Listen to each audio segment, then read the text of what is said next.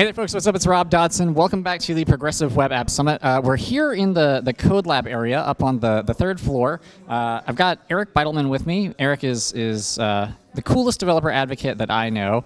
Eric, can you tell me just a little bit about like what are the folks doing here? What kinds of code labs are people working on right now? What is going on here?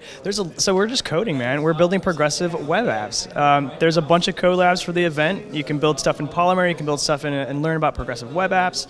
And people are just sitting down, getting their hands dirty. It's great. Yeah. Right on. So and so we got Polymer, progressive web apps, Firebase, right? Web Bluetooth, all sorts of sort of cool, interesting, bleeding edge stuff. Now the codelab site itself actually has kind of a cool architecture, which you touched on a little bit in your session. Can you talk through that just a little bit?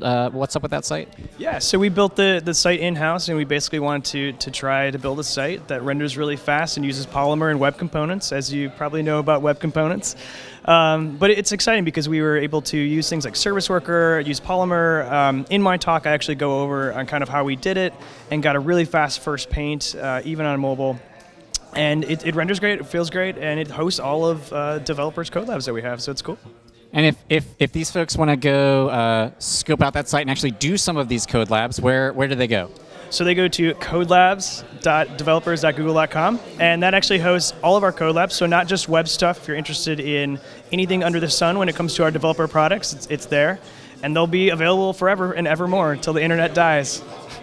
So we'll have a link to the code labs down in the description. Eric, thank you so much for being with me today. Thank you all so much for watching. Again, if you want to catch more from the Progressive Web App Summit, you can go check out the Chrome Developers YouTube channel.